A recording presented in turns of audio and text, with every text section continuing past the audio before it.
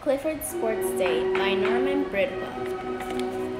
I'm Emily Elizabeth. My dog is Clifford. Last week I took him to school for our outdoor sports day. Clifford had never gone to a sports day before. The gym teachers had planned a day full of races and games. First was a sack race. Clifford wanted to try it. The coach said that all his feet had to be in one bag. I found a sack that was big enough. Then we were off. Clifford got an A for effort. Then came the three-legged race.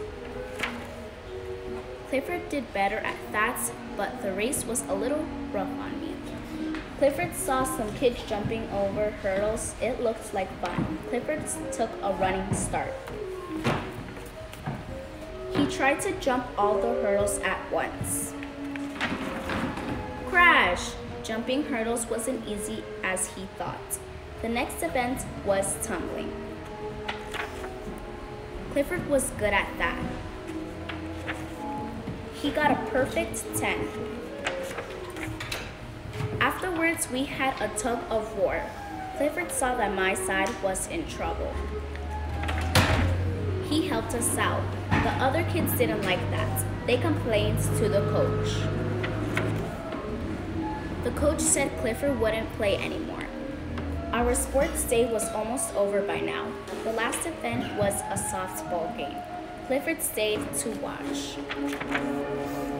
I knew he wanted to help our team, but he obeyed the coach. Even when the other team got a tremendous hint, Clifford didn't try to catch the ball. But he did catch the ball catcher just in time.